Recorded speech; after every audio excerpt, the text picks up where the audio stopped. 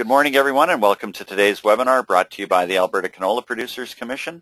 Joining us on the line today is Murray Hartman, the Provincial Oilseed Specialist for Alberta Agriculture and Rural Development, and Murray's going to run through the biology of canola flowering and the effect on heat. So I'm just going to turn it over to Murray at this time.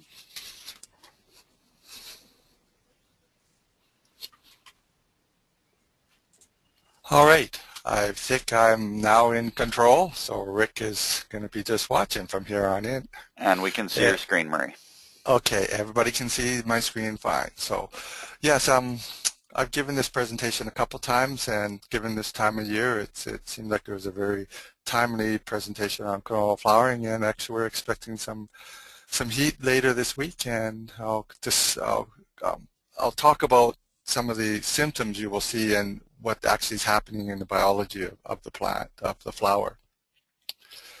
So, hopefully everybody can see my cursor. It's a larger arrow there. When we talk about the canola flower, actually, there's both male and female parts. So the center part is the pistil, which is the female part, and it has the style, and at the very top it has a stigma, it's called, that actually receives the pollen.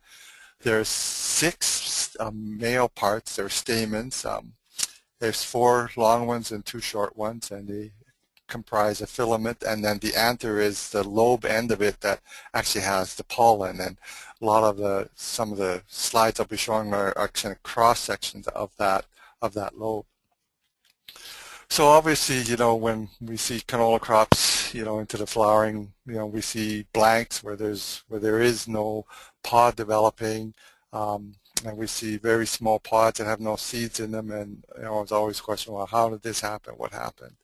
And, sometimes we'll see buds that have turned brown or yellowish and desiccated, and obviously they don't turn into a pod either. So I'll be trying to relate back some of the biology and the weaknesses of the flowering to different stresses. We do have very strong implications with things like hot temperatures on very distorted pods, and I'll be talking about those also later, and as well as these bud blast and sterile pods. So that's what I hope to get to. In cereals, we know that the head starts to form by the tillering stage, and in canola actually it's about the 3 or 4 leaf stage when you can actually microscopically start to see some differentiation of the apex from vegetative to reproductive, and I'll be actually showing some high resolution pictures of that kind of stuff. And with canola, obviously we know that the oldest pods, or therefore the youngest, first flowers, are at the bottom of the raceme, and as you go up the raceme, the flowers are young, later, et cetera, later pods. And also we have branches that come out later. So we know, therefore, that as the buds are being formed, they don't form all at once. So they are forming in succession from the first raceme and the first flowers on the raceme, and then later flowers, later pods, later branches. So here's some high, I guess, optical resolution pictures of microscopically of a leaf primordia or bud. And initially they just have these leaf primordia and the apex, but it's all vegetative. And it's not until about the 3 or 4 leaf stage that you start being able to say, well, now this is turning into an inflorescence apex. And we're starting to see some differentiation. As you go later on, you start to see some actual inflorescence buds starting to form. And this bud formation kind of takes place in a spiral kind of pattern around the main bud. And as you go on, you just get more and more inflorescence buds, start to get in some flower buds or primordia there. And so it's all a kind of a synchronized pattern, how it all starts to develop and get more and more buds, etc., as you go. So this is all very early, way before bolting stage, so it's important to realize that. And then as so we'll peel, here they're peeled off one of the flower primordia or bud, and you're starting to see all the different flower structures, from long stamens, short stamens, and the pistil in the middle starting to form, and it just advances as you get later. Here we're probably still well before the green bud stage, but we are starting to see actual physical structures of the stamen starting to elongate a little bit, As you go over on this slide, you can see that now we're starting to see the anthers develop. Interesting, at the bottom of the anthers you see the nectaries, which is what the bees actually go after. So that's kind of a picture of how the buds are actually forming before we ever see them, and it's kind of interesting. So when we talk about pollination, obviously it's, the pollen movement from the male and landing on the female and then going down and actually fertilizing the seeds. It's important to remember that every seed is pollinated by one pollen grain. They're not, one pollen doesn't fertilize all the seeds in the pod, so actually every seed in the pod is different, And so I'll be talking about, the male pollen formation as well as the female development. When you look at the female, the egg, it's on this, the egg cell is actually a very small component of the whole embryo sac. And I'll be talking a little bit about the synergids and the polynuclear in the center of it, because fertilization process is more than just fertilizing the egg.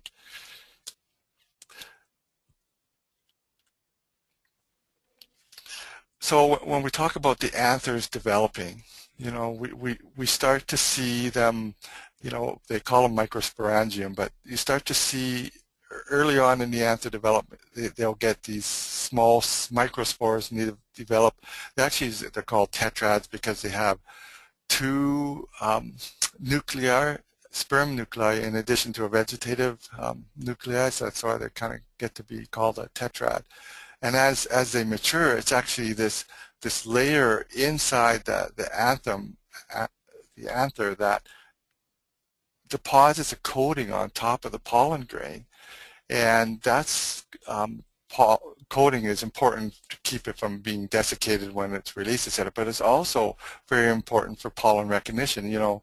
With Brassica rapa, Polish canola, it's an obligate cross-pollinator. In other words, if pollen from this same flower lands on the same stigma, it won't pollinate because that plant knows it's my own pollen, I don't want that.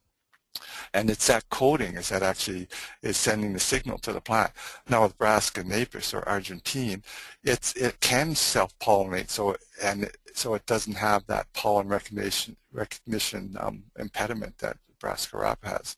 It's also interesting that layer, that what's called the tapetum, and that puts on all that coating, that's actually the layer that the male sterility system in bigger varieties that has been targeted, and that's how it achieves its male sterility. So as that has all happened and you've got that coating and they've matured, then the anthers will first open their lobes and release their pollen. And this is all a very, of course, orchestrated process with the right hormones that's needed in balance for this, for the filaments to elongate and all that kind of thing. Just how much pollen? It's about 25,000 to 100,000 pollen grains per flower, and released gradually over several days. So there's a lot of pollen produced by canola flowers, and people with allergies can attest to that. There's more released in warmer, drier weather. They also, from these diagrams, it looks like they're just single, but actually they're released more in clumps of 2, 3, and 4. And the mature pollen is actually somewhat semi-desiccated, so it's a little bit more resilient to environmental stress, but it also means it has to be hydrated once it's received by the female parts. So these are some graphs when people actually in England with spring sown Argentine canola measuring the amount of pollen grains that's landing on the stigma over time. And so you can see initially, there's roughly 500 to, perhaps as much as 1,000 received on the stigma, and then that just goes up within the first 4 hours. We're talking several thousand pollen grains landing on that stigma. And conversely, you see that the number of pollen grains that are being left in the anthers is going down as over time because it's releasing it. So you see that initially, this example roughly is about 60,000 pollen grains in that anther, and it's released within 5 hours to probably about half that. So there's lots and lots of pollen, and about half of the ovules are actually fertilized in the first hour after flowers are open. So initially, probably the ovules are the limiting factor, but then it's the pollen grains are just overwhelming the number of ovules that are there. Initially, the Brassica family, they were really structured for insect pollination because they have very bright petals. They also have UV guides on their petals, as these pictures down here. The darker colors and the UV light are actually UV guides for the bees. And they also have nectaries. So that all means that these flowers were designed for insect pollination. And that's probably very much true for a lot of the self-pollinated kind of Brassica species. But Brassica napus, or Argentine, is capable of self-fertilization, and therefore the insect pollinator need is a lot less.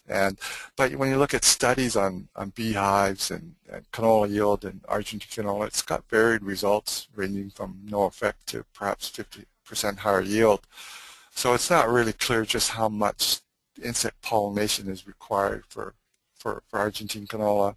In the UK, they did a study that bees only contributed about 1% of the pollen that landed on a canola stigma. So I think under certain circumstances when pollination isn't happening very well, that the bees could certainly very well help. But I think under our field conditions, it's a process that happens quite readily without bees.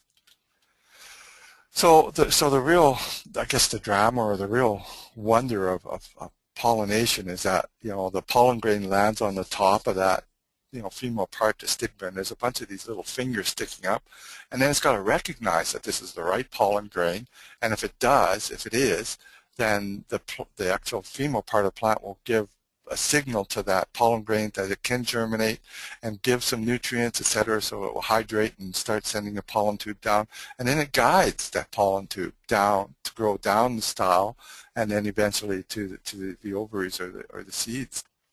So it's a very, guided process. It's very interesting. So initially, when that pollen grain lands and it gets the right signal and it does germinate, it starts to send this pollen tube down, and it carries the two sperm cells along in the tip as it's going down, and eventually has to find its way down to the ovule, and then it often shifts direction, goes down the little stalk that's holding the little seed, finds the opening. There's a tiny opening in there, and it gets in, and then these two synergids on the other side of the egg kind of synchronize the release then of the two sperm cells. One fertilizes the egg, and the other fertilizes the central or the polar nuclear that forms the endosperm, or the starch that the seed kind of lives on for a while. So it's a double fertilization that happens there. So hey, Murray. Yep. I'm just going to bring up a couple of questions that have come in from Jason that are timely. Is there anything that can happen to the pollen to make it sterile, or to the stigma so that it won't receive the pollen?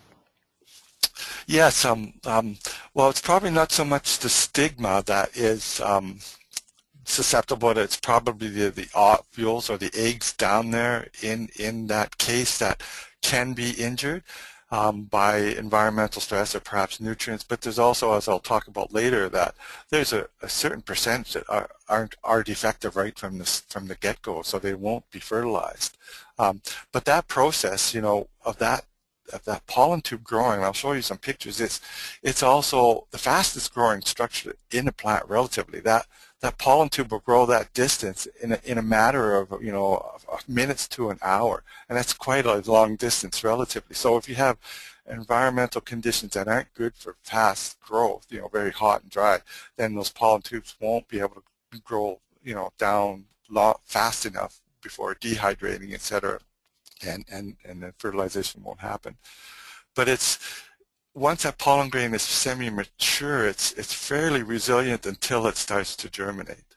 And so those would be the environmental conditions that would be affecting that process.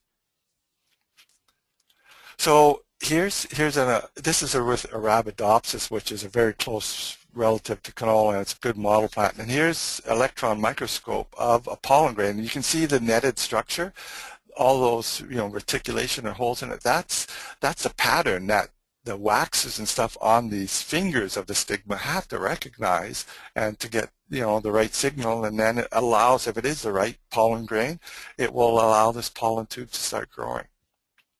And so in this colored picture, you'll see all those little things are actually pollen grains that have germinated and sent their pollen tubes down into the egg. So you can see there's lots that lands on a stigma. In fact, we find that it's probably a minimum of about 150, 160 pollen grains that have to land on an Argentine canola stigma that would have enough potential to fertilize all the possible seeds in a pod.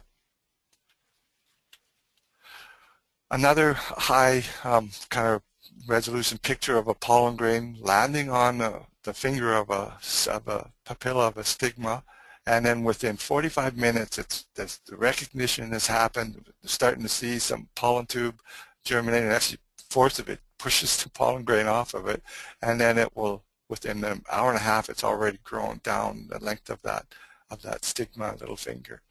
So it's a process that happens very quickly. So here's an electron microscope picture of in Arabidopsis of how it's kind of a little bit harder to see, but this gray area is the pollen tube growing down that stalk that holds the seed, and then sensing that there is a viable seed or a viable ovule in there, switches direction all of a sudden. It's been guided all the way to here, and then all of a sudden the eggs and perhaps the synergies are sending out a signal that here's the door over here, so it makes an abrupt change, goes through the door or the micro opening, and then fertilizes the egg and the central nuclear. So it's all a very guided process. Interesting enough that if that has already been fertilized, that pollen tube won't even grow down that little stalk. It'll carry on and go right by. Or if there's something wrong with the ovule, that pollen tube would be growing down that stalk, and it should get a signal to come in there, but it's not getting any signal because it's probably a defective ovule, and it'll grow right on by. In fact, about 20 to 30% of the ovules aren't fertilized even under optimal conditions. And some studies have measured that there's actually a lot of defective embryos, that they don't have all the constituents, or they lack the embryo sac completely. So the canola isn't perfect in setting all their ovules up to the start, but they certainly have a lot of extra capacity, so that's probably how it compensates for that. Usually whether it's a complete ovule or not is determined about 1 week before the actual flower opens. So once all that amazing fertilization happens, then the pods immediately within a couple days start to elongate, and that will carry on for probably about a week, but they also increase in their width or their girth. And it's interesting, if you don't get all the seeds fertilized in that pod, where there's missing the seeds, there's not a hormone signal for the pod to increase in the width at that spot. So sometimes you'll see those restrictions on the pods, and that's just natural because it's sending out a signal that we don't need all that girth at this point.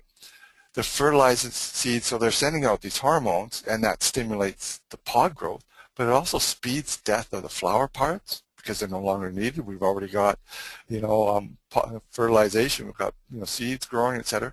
And it also has a cumulative effect. As you get more and more fertilized ovules, they start to suppress the later flowers, and even on branches. So that's why when you think back to the original slides of the canola raceme with all the pods, you get smaller and smaller pods and less seeds as you go up, and that's because as you've had successful seed set, it's going to suppress, this hormone signals are going to suppress the success of later flowers to the point where it just isn't going to happen.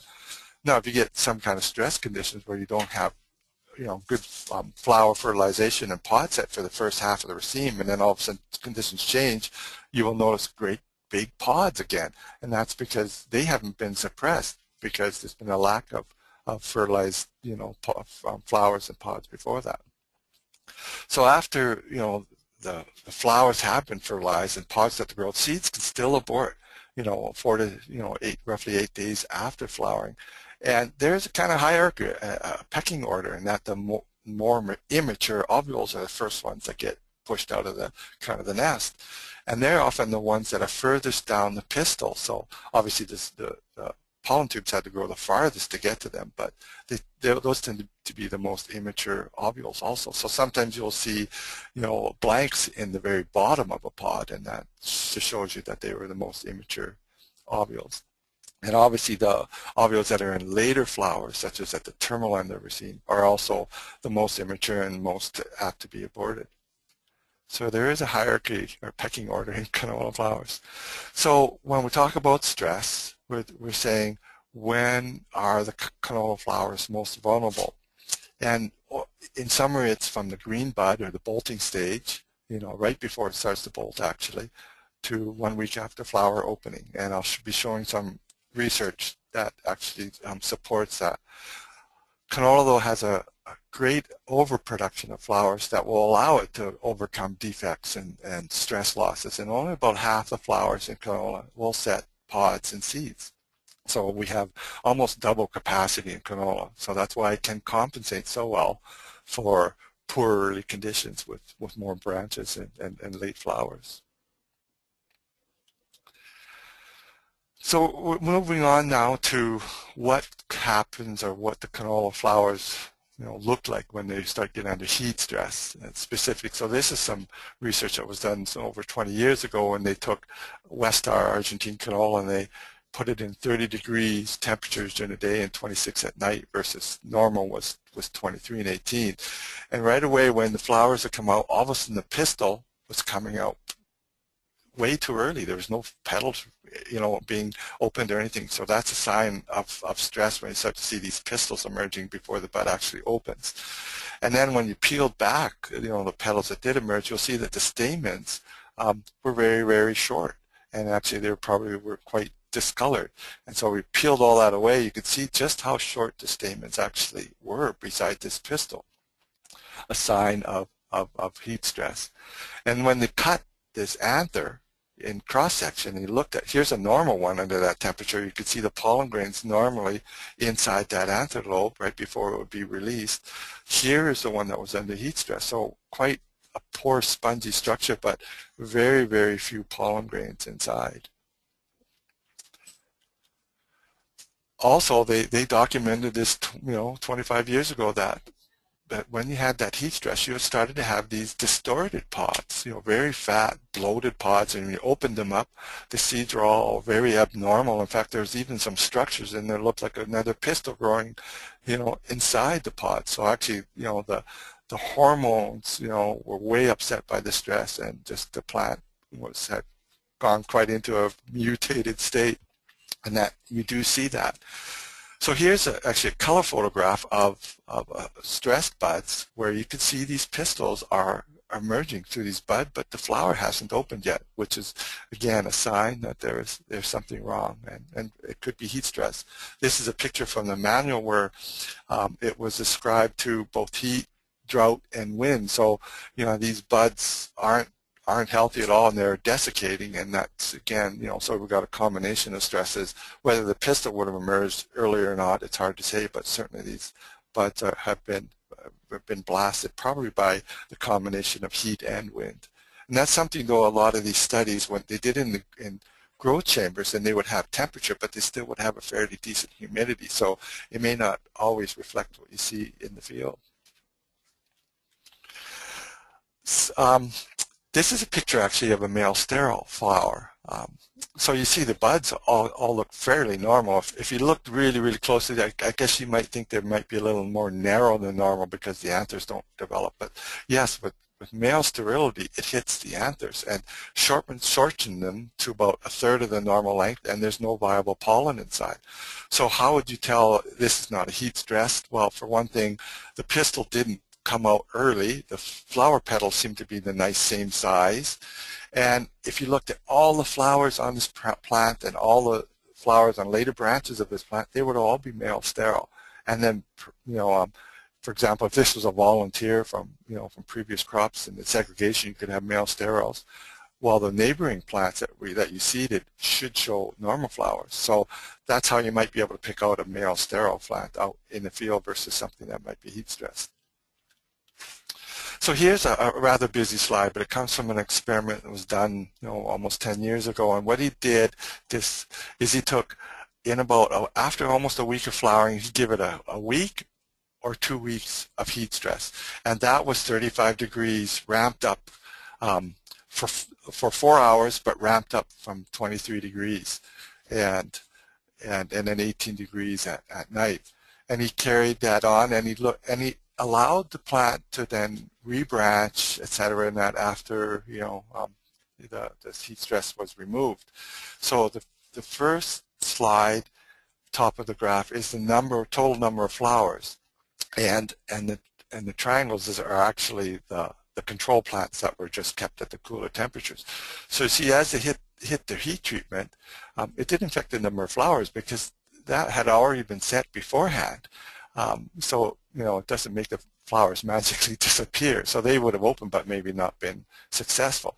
But after the heat stress was removed, about a week, all of a sudden there was a lot more flowers, even relative than the control, and that's a sign of compensatory late flowering, because the plant would know by then that these earlier flowers weren't successful, so now we can set more. And when you look at the number of pods, here's the control, and it ends up with about 50% pod set. And here's the squares, filled-in squares are 1 week heat treatment, and you'll notice that the number of pods, here's where the heat treatment started, but the number of pods in these heat treatments were less than the control, even going backwards 3 or 4 days. So actually, obviously that did affect flowers that perhaps were 3 or 4 days old.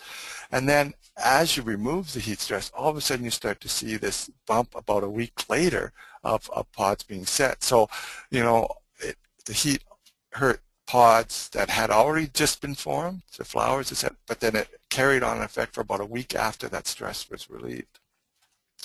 Then, of course, then the number of seeds that were in those pods is the same kind of symptom as that. Here's where the stress happened, and you'll see that there's less seeds per pod relative to control for about 3 or 4 days before, and then there wasn't a recovery in the seeds per pod until about a week after that stress had been relieved. And very similar thing for the seed weight, that the recovery takes a while for the stress to be relieved before recovery can happen. Another interesting study said, well, which one is more sensitive? Is it pollen or is it the female parts? And this was an interesting study. So they had 3 groups of plants, one where they have the plant just in a normal growth chamber, cool temperatures, and then they have one where it's hot and they take the pollen from that hot plant, and then they pollinate plants in the cold plants. Or they have another set where they have hot plants and they'll take cold pollen and put it on the hot stigmas or the hot female parts, or they'll take both hot pollen and hot stigmas and see what happens. So, and it wasn't if they had both hot pollen and hot female parts, they didn't really get any pollen germination. So the ratio of the number of pollen tubes to the number of eggs, it was in that basically almost 1 to 3, 1 to 4 ratio. But when you took hot pollen and put them on cold female parts, your ratio really went down. It went from 35 to that ratio was a lot narrow here, 9 and 123. But when you took cold pollen and put them on a hot pistil, that ratio still was pretty decent. When you put hot pollen on a hot pistil stressed, there was very few pollen tubes actually pure ovules, and that shows up then in the number of aborted pistils, the number of these parthenocarpic pods where they're growing but there's really not any seeds inside. The number of seeds that are in the pods are greatly reduced. So you can see that actually both female and male parts are affected by quite a bit by the heat stress. They also found that just the plants themselves in the hot treatment, they were relatively sterile, so they said there might even be some mechanism that the self-pollination potential of canola is affected, or the pollen recognition system is affected at very high temperatures. Because if they took hot pollen and changed it to another hot stress plant, they still could get some seeds in some pods. So here's some pictures of those kind of crosses. So this is cold pollen on a on a cold pistil and kind of normal pods to hot pollen on a cold pistil. You start to see obviously not much seeds in that pod, a few normal pods, and then these aborted pistils, and they would generally just fall off, and you'd see those blanks. And here's where he took the cold pollen onto the hot pistil. So we still had some aborted pistils. We still had some poor pods, and then when of course it was hot pollen on hot pistils, that was very much the worst case, where you had these small sterile pods, just the odd pod with some seeds and some aborted. So they call these parthenocarpic because the actual fruiting body continues to grow, but there's no seeds in it. Kind of like a waterless watermelon, that somehow the plant is fooled into thinking that I can grow a pod because there's going to be seeds in there, and there really isn't. And so here's a picture of these sterile or parthenocarpic pods. So they've actually started to elongate, starting that fruit development, but there's no seeds inside. There's another study by a researcher in Saskatchewan who took, into mid-flowering, and then he hit it with different heat stresses. I think it was 35 versus 28 versus the control of 15 for a week, and then he stopped it. And this is just a picture of a raceme where he started this heat treatment. This was a high heat treatment at 35, and you can notice that the lower pods were affected even before the heat treatment, so it did go backwards a little bit. Then all these during the heat treatment, those are all sterile parthenocarpic pods. And then after the heat treatment was ended, the next week or so, we had all these distorted pods happening. So these aren't being developed under hot conditions. The flowers might have been there. So obviously there's something that really severely disrupts the plant's hormones and causes this very mutated, distorted growth.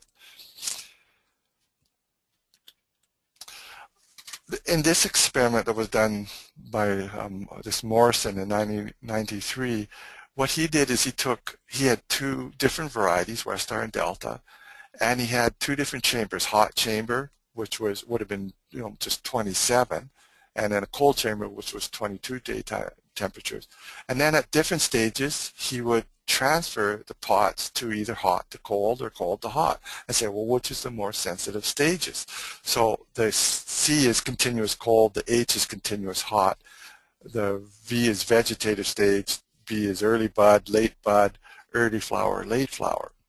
And so then he looked at the number of pods that were set on the main raceme, the number of seeds per pod, and then the seed weight. So here he's transferring, clear is transferring hot to cold. So, initially, if he transferred, this bar is the continuous cold, so he had 50% pod set. If he transferred hot to cold at the vegetative stage still, he did still have a reduction. But as you kept the later and the later the stages, bud to flower, it got worse and worse and worse. That the longer it stayed in the hot temperatures. Conversely, if you're transferring from cold to hot, it doesn't really matter if you transfer it to cold to hot if it's early in the stages, but it started to be the later stages that it really started to affect the pod set. Interesting that there was a difference between Delta and Westar in the effects that these two versus this two, and then these two versus these two. So he said there might be some genetic variation how plants respond to heat. So the same kind of trend when you look at the number of seeds per pod, as you delay the transfer, it gets worse and worse and worse. The longer it stays under heat stress, or conversely the later that it's transferred from cold to hot. So all this is showing that it was really the vegetative didn't have as big as effect, certainly, as from the bud to the flowering stage. There was still some effect in some cases, but it wasn't as dramatic as at the bud stage. And what he found is that also he was removing also the branches. So he only looked at the main stem, and obviously this didn't allow this plant to recover or compensate anything. And both male and the female flower parts he found were affected. And he also found 60% of these parthenocarpic pods or sterile pods in the heat treatment. So all this is just evidence that says, yes, you know, the stages we really have to be worrying about for the heat stress, and probably a lot of stresses are that bud stage up until flowering. Now, I often get asked, so what is the temperature? And unfortunately, when you look at, you know, here's just a table that's kind of quickly summarizing a lot of this research. There isn't a single temperature that you can pick out. Now, obviously, you know, a lot of these done were a fairly good high humidity, so they may not be easily transferable to a dry, hot, windy day on the prairies either. But if you look at initially this experiment, they were comparing fairly cold to 28, and they didn't get any effect at 28, although the stamens were slightly shorter. This experiment, they did up to 30 degrees, and with heat stress 7 days after bolting, and they didn't find an effect. And then finally, these researchers decided, well, we have to go a little bit higher, and they bumped it up to 32 in this experiment, and they got almost complete sterility. So these first few experiments are, well, geez, it looks like we're safe until about 32. But that's, you start to get other experiments, and with this Morrison, he ramped up his temperatures more slowly, not just a continuous or a sudden treatment, and from 15 degrees day temperature up to 30, but he started to find some reduced pod and seed set between 27 and 30 degrees. So that kind of disagrees with that. This study here in Ottawa, they just did 3 different seeded dates and then related the, you know, temperatures at flowering. Obviously, the later seeded was generally hotter, and then it just found with that relationship that it was around 29 degrees where it started to affect the flowering. So that was more of a field study, but I don't think it's really fair when you have different seeding dates and think it's just the temperature is the only difference. Morrison in 93, he had 27 versus 22, and he got almost complete sterility at 27 degrees. These people up here, 28 degrees and none. So obviously there's a lot of variability in how these growth chambers, et cetera, are set, and maybe light intensity, all that kind of thing. And Gaddy, in this experiment, he had 20 up to 28 and 35, and at 28 he started to suffer some seed loss per pod and yield loss. These researchers on Australia actually were looking at late effects of temperature, late in, you know, so this is 29 days after flowering, they start to have heat temperature, and in this case they would find that the yield loss was due to reduced seed size. But obviously that's in late pod fill versus a flowering. Yanti Gan, his experiments, he found that there was a slight yield loss starting at 28 and then sterile pods at 35. So, you know, I'm starting to see a picture here that it is probably in that 27 to 30 degrees that we'll start to see some effect on the plants and the flowers and for the yields. And so Young, and those are the graphs I showed you later, 23 versus 35, and he certainly did have effects on the yield by 35. So in summary, you know, the heat stress affects both the male and the female flower parts and the fertilization process, and the best window I can see for starting to assume that there will be some effects is 27 to 30 degrees. And that will affect the flowers that have already been fertilized, but you know, are kind of 4 or 5 days old, and they can end up then being aborted, and you end up with sterile or parthenocarpic pods. And then the young pods that have been forming, and then you have some heat stress, they can start to have some seed abortion up until they're about 8 or, you know, a little more than a week old, and then after that, the heat stress, if the pod is all of that, it can affect just seed size. It will continue to affect flowers that will open for a week after that heat stress period. So sometimes you see those really funny pods, you say, well, that must have just happened. No, it could have been, well, at least a week ago that the stress could have happened. But we really don't yet know how many days or how many hours of a heat stress has to happen before there's injury occur, or yet how the effect of wind, if you have a lot of wind and it's 28 degrees, does that augment the injury, etc.? That kind of stuff hasn't been studied. And all this is acting really through the hormone signals in the plant. It's got all these responses to stresses, and it sends up a whole hormone cascade. And it's a way to protect the plant so that it doesn't, put out a bunch of flowers, etc. when its conditions are horrible, but it'll kind of kill those flowers and then, save the potential for later on when things improve. So it's kind of natural, but it really does affect how we view the flowers and what's really happening and how long that hormone imbalance actually continues in the plant. Now, obviously, other stresses like drought and something, it also affects the plant through hormones and therefore can have somewhat similar symptoms sometimes, but it's generally not as dramatic as temperature. So I hope that helps and give you a bit of background on what the biology of the flower actually is doing during fertilization, how it's kind of got some weaknesses for stress, and then how the hormones actually impact all the reproductive stages in canola and end up showing you some of the symptoms that we sometimes see. So that's the end of my presentation. Thanks, Murray. We do have a few questions that have come in here. I'm just going to do my best to read them off and answer them. Anybody who has questions, if you click on that orange button, it may have closed your little control panel in the top right corner. You can open it back up and type a question. Our first question comes from Kent. I'm out here in east central Saskatchewan.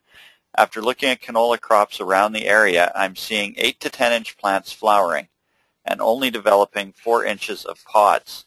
Yeah. What is the likelihood of this crop actually being a harvested crop, and will the short stem support the plant into September? Yeah, and this is, again, this relates back to hormones. So sometimes people say, well, they're so short because the roots were, are saturated, there's no oxygen, so the plant just can't take up nutrients, etc., and therefore can't, produce photosynthesis and have a big plant. But there's also hormones have happened, and we do know that when the plant gets stressed, it starts to put up a lot of growth promoting hormones such as ethylene, and that speeds the plant to reproductive stages because the plant's sensing something's wrong, and if I'm going to get any seed, I have to hurry up and get it done, right? So that's why all of a sudden you see these little tiny plants starting to bolt. We say, well, it should have never happened. It probably even skipped maybe a few leaves, or they're very miniature leaves that were kind of sacrificed their growth to try to get into reproductive stage. When it kind of gets into that high kickstart, a lot of times that plant will not recover and grow to a normal stature, and so there will be just very small plants with very, very, very little seed set. The odd time, if the stress wasn't that long, these small plants, the initial raceme might be small, and then obviously you start to get larger branches as the soil dries out, gets more aeration, if the nutrients are there, it can sometimes recover. But in my opinion, when they've got to that stage where, and they're 6 inches, 8 inches high, and they're bolting, and there's just very few pods and stuff, those plants are probably never going to amount to much because the hormones have been so upset in the plant that it's just trying to finish what it has. Okay, question from Terry. Any work on stress mitigation by addition of boron at early flower, fungicide timing? No, I'm not aware of anything that has been done with boron when it's under very stressed conditions. Obviously we know that boron has implication in flowering, but if it was a boron deficiency, that would really help. But if it's all being related to the hormones and how the plant has responded to stress by changing their hormone balance, the boron probably isn't going to help a lot. But there hasn't been really studies that looked at that. Can we help this plant recover a little better by applying some nutrients or perhaps some different growth regulators to say, can we kickstart this out of that phase by using hormones? And that might be an avenue to look at. I think you answered this question in a slide, but it's probably one on a few people's minds because a few people have asked. What is the temperature above which we start to see an impact of heat on yield? I had seen Manitoba data that suggests this is about 25 Celsius. Yeah, well, obviously from that slide summary, there wasn't anything that was down to 25. The lowest where you started to see some effects was at 27, 28 degrees. But these are on the greenhouse conditions, right? probably fairly decent humidity and they've been well watered, etc. So I would say that, you know, that's probably a window to say, yeah, 27 to 30 degrees, normally we might start to see some yield reduction, but nothing really severe till probably well after 30. But if you have hot, windy conditions, so it's 25 to 27, but really strong and very dry, low humidity, very dry, I'd say you still could be seeing some effects maybe down to 25 in those cases. So, you know, there's a lot of interaction. And obviously, if it's also, you know, often when it's hot, we also tend to be sometimes dry. And so we could have that implication that the plants, if they're under a little bit of drought stress, they're a little bit more vulnerable maybe to the heat. There was one of those studies that tried doing an interaction of moisture stress and heat stress, but they didn't really have enough moisture stress. The yield didn't go down at all in the amount of moisture stress they were applying, so obviously it wasn't enough. But that could be a factor. But I generally say, yeah, that 27 to 30 is where I start with, you know, say we might be suffering a yield loss. Okay, kind of a nice follow-up here from Doug. So cold weather at the 3 to 4 leaf stage, 5-degree nights, 18-degree days, or 12-degree nights and 28-degree days with some moisture stress, would this have an effect on developing flowers which could later translate into flowers that would not form pods? You know, obviously, I think there would be effect, but when it's at that early stage, these buds are just forming, and if you get a stress on the plant, it's going to reduce the number that are formed. So what will happen is when that first raceme or shoot does come out, there'll be less flowers on it. Instead of having 30 flowers on that main raceme, you might only have 20 or 25. But the success of those flowers is going to be determined more by the conditions at the flowering period. So you might have very good pod set and still have 25 pods. So you might see, you know, if there are really stressful conditions early on, you might see a kind of a reduction in the number of flowers that first show up. But, you know, it wouldn't have a great effect on yield because the plant then it senses how many seeds have been fertilized, and it keeps going based on the moisture and the nutrients that are. So, well, you know, that first raceme didn't have enough flowers. Our next branches were going to continue to, you know, have less repression of the flowers and produce more pods and just keep going. So it'll compensate for that.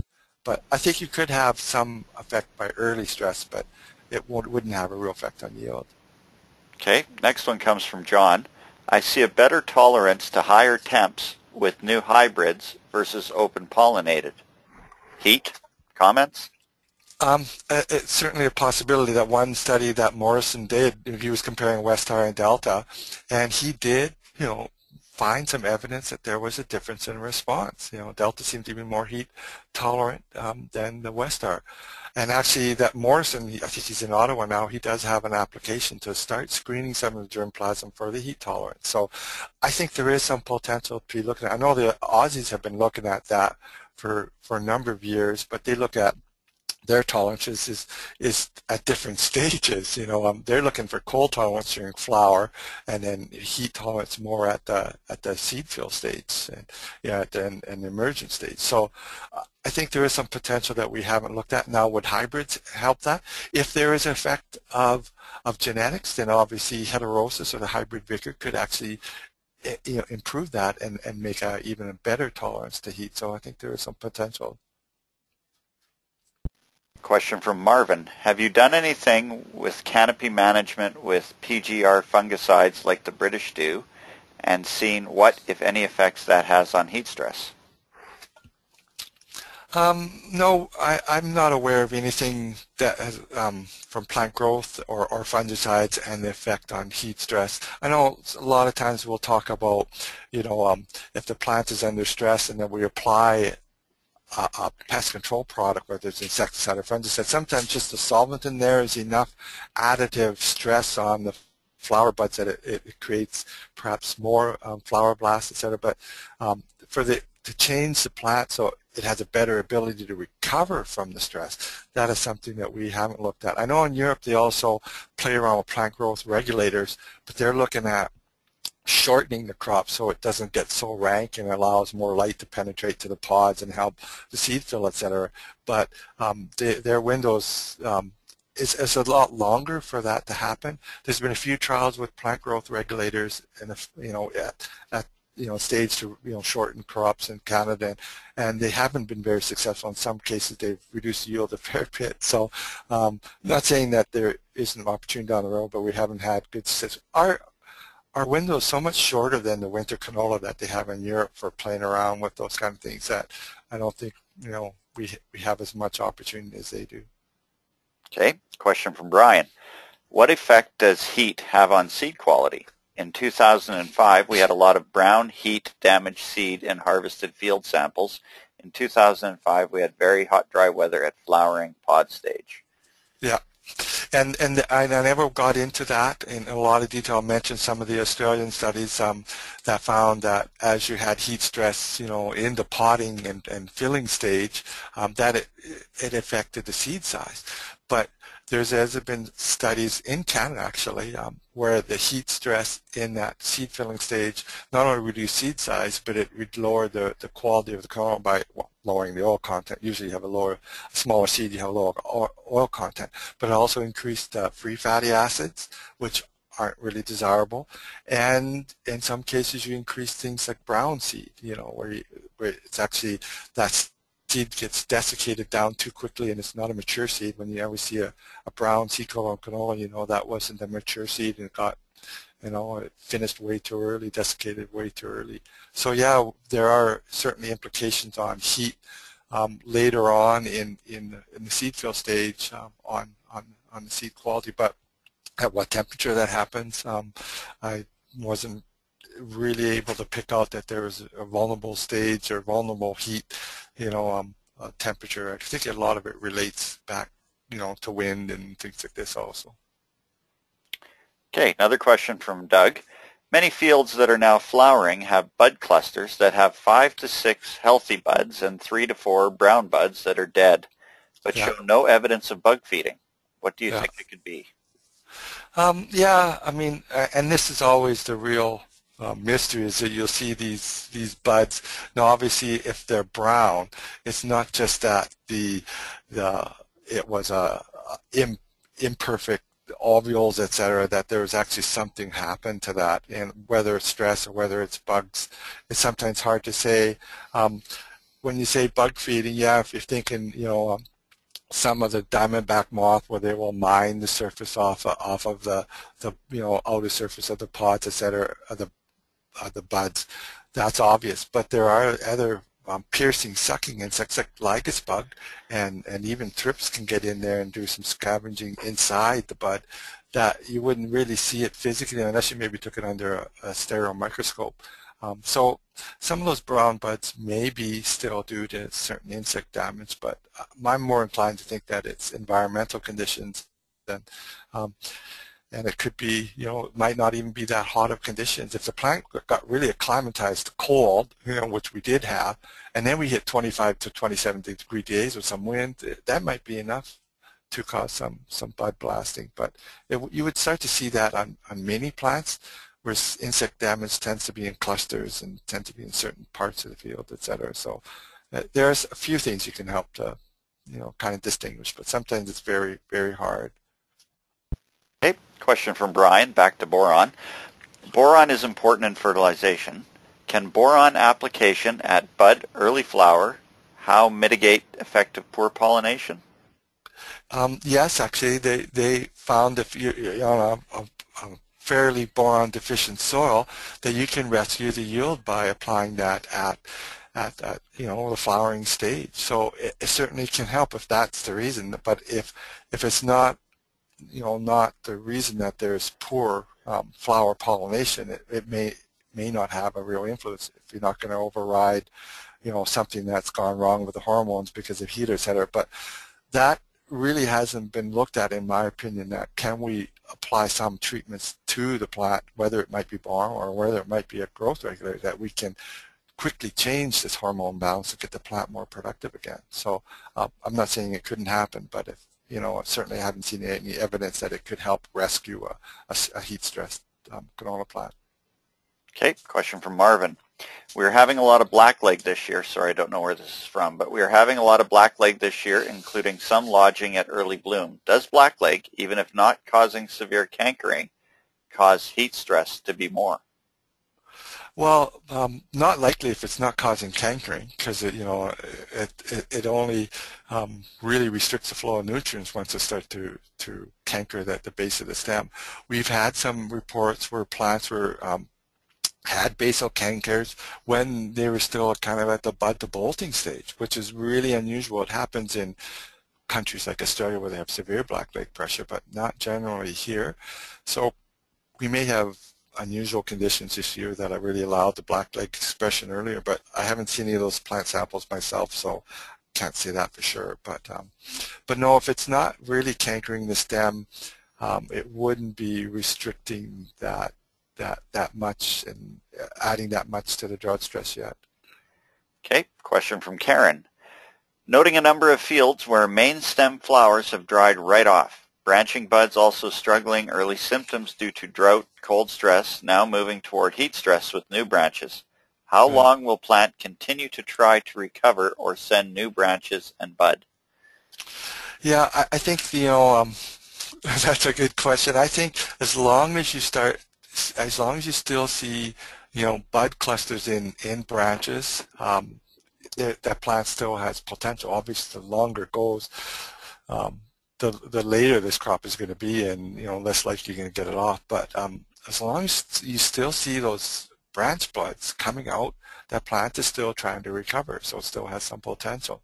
Um, you know, so there isn't, I don't think, any set kind of timing. In fact, I've seen a lot of cases where the canola is mature, it's been stressed all year long under drought, and then it's swathed, and then you get some decent rain, and lo and behold, buds start to grow at the bottom of the stubble of the canola and start to flower.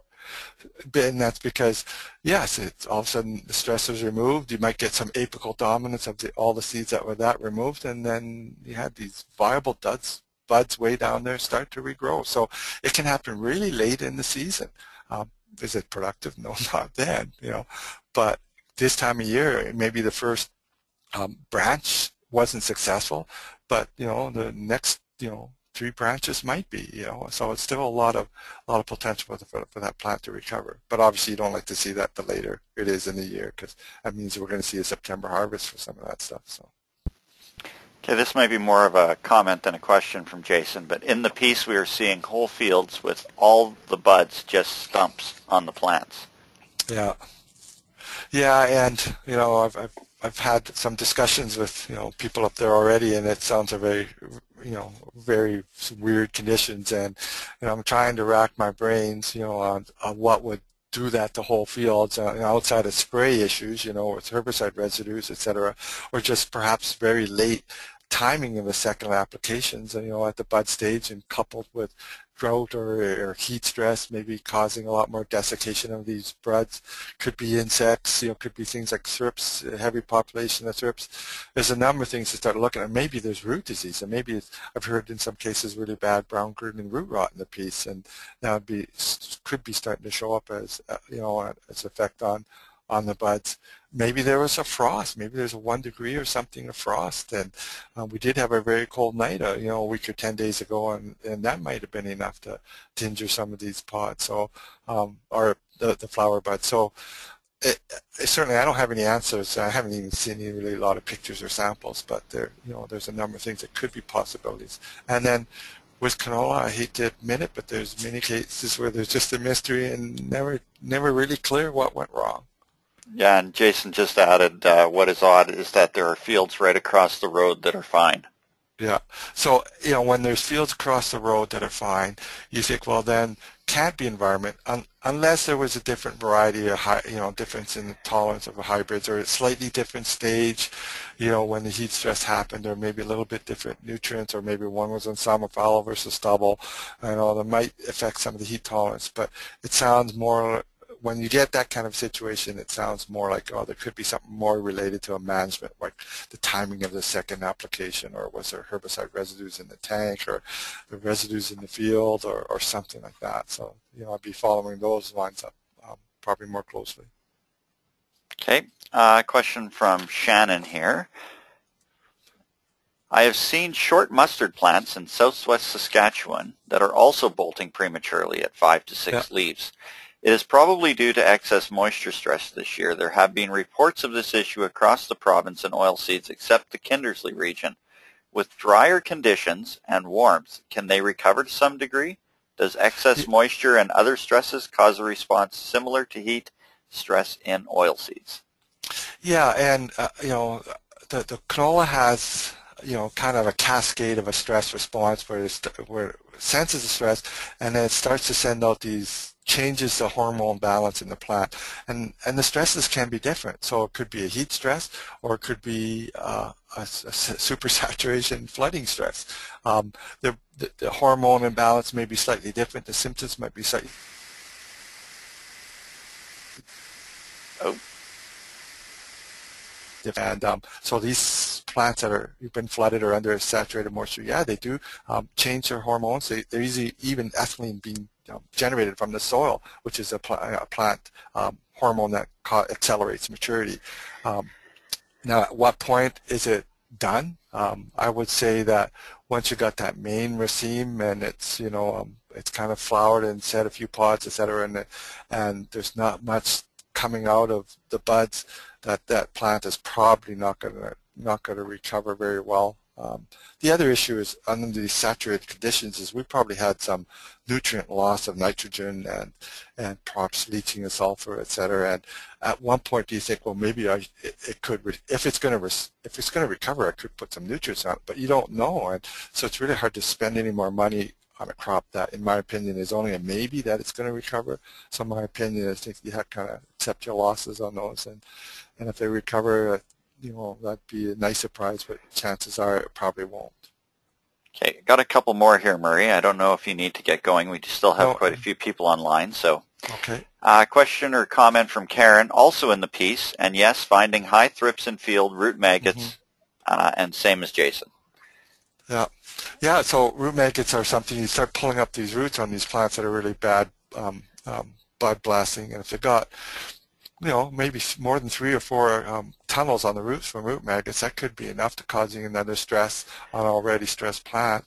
That would but when you get buds being aborted, they generally don't turn brown on canola plant. You'll just get a blank. So when they turn brown and being desiccated, I look at that and say, that's probably something either fed on it and disrupted the tissue, or there's been enough desiccation event, whether it's a frost event or it's a strong drying hot wind, that causes that kind of a browning desiccation on the flower bud. So that's why sometimes I look at these and say, well, it was more than just root maggots, for example. Okay, and could be thrips though. Yeah. And a question from Brian. Is hot daytime or evening temperatures more detrimental to seed pollination, seed abortion? Well, yes. I mean, some of those studies that I cited, they had different nighttime temperatures, and I was always of the opinion that if you have a warm day, warm to hot day, but you get a cool night, it allows the plant to recover. But the one study that they looked at, they had a 28 and 17 night temperature versus the other one had 28 and 23, and the one that had the lower night temperature had the worst effect on the flowers and the yield. But of course they were different experiments. But I certainly haven't seen any evidence where they've done a trial and say, well, how much does the night temperature allow this plant to recover or not? And but intuitively thinking, you think that the plant could recover a little bit better if it's cool at night.